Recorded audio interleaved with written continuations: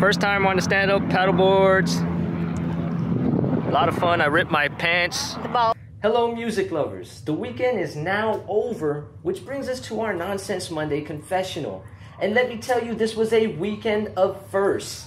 Mariie, go ahead and let them know some of the debauchery and craziness that we got into over this weekend. Well, Saturday, Shawn and I had a blast. We went sup paddleboarding.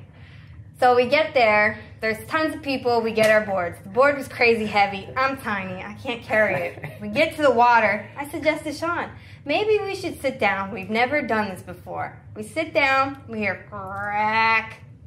What was it? Yeah, R.I.P. to my swimming trunks, okay? Now, let me tell you, swimming trunks, for those of you who have never worn swimming trunks, you don't wear underwear underneath. You kind of depend on the built-in netted underwear. Thank God. Unfortunately, the hole was pretty big, okay? He had a sail going on the paddleboard. And yeah, it was nuts. All right, we're just out. Sunburn, right? thank God for sunblock. Freeballing level 1000, okay? It was bad. And the part that sucked was we just got there, and so there wasn't any getting up, going home, and coming back. Everything had already been reserved. We were getting in the water, and so, you know, here. We had to make the best of it. Sorry to everybody out there who might have caught a glimpse of something they didn't want to see. To the construction workers, our bad. Construction workers on the bike ride home. Screaming, hey, yeah, we know. We just gotta get home.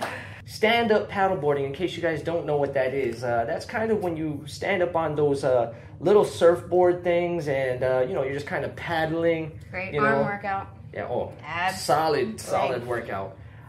You know, it's a lot of fun. Just bring an extra pair of trunks if you plan on jumping down to sit. Oh, yeah. Speaking of nuts, we got a hamster this weekend. Yeah. He's so cute. He's so little. We're indecisive on a name, so we will need your help. We're in between Frodo Baggins or Bilbo Baggins. So you guys, the viewers. Hold up. Don't forget the other one. Oh, man. My first pick is Judas. Don't ask me why. Maybe I'm morbid. Maybe it's the gothic thing. That is so not a cute name for an animal. But it's awesome. Judas. Okay.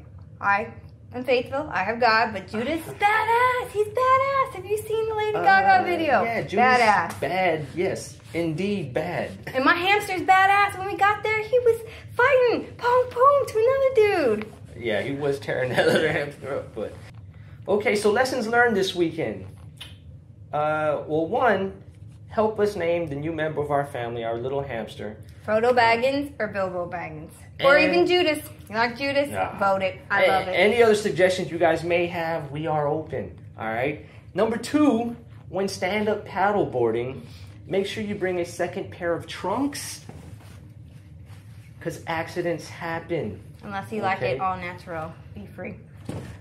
And, you know, and basically that was it. We'd like to hear some of the craziness that some of you music lovers out there got into. Good, the bad, the ugly.